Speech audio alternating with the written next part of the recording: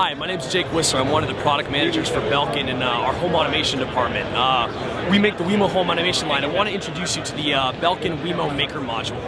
This was designed for the person who wants to create and explore and invent and basically give them a way to take home automation in whichever way they want to. We had a lot of people come to us and say, we really like your WeMo technology. It's fully cloud supported. You can use it anywhere in the world as long as you have an internet connection, no subscription cost. But this device allows you to wire in whatever type of device you want through these open relay contacts here. You take in your on-off relays, wire them into the device, they hook up through a micro USB to USB power connection, and you can use them anywhere in the world and make whatever device you want intelligent.